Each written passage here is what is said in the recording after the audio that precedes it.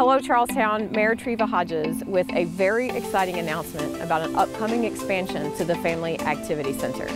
After we completed our Parks Master Plan in early 2021, we set out to turning those ideas that you brought to us into reality. Some of the most consistent feedback that we received is that we need more for our teens to do in the City of Charlestown.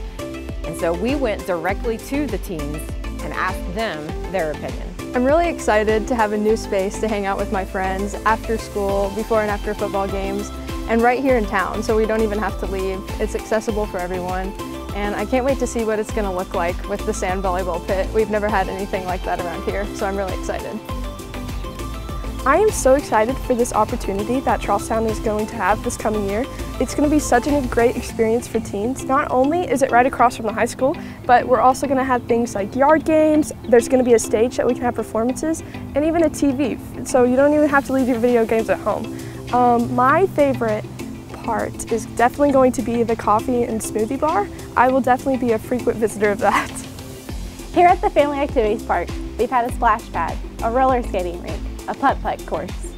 But with this expansion, we are truly going to become a true family experience. So moms and dads can bring their little ones to the splash pad, but also be able to bring their teens to a place where they're going to be able to hang out, drink coffee, and also have a lot of fun after the high school football and basketball games. I'm so excited for this.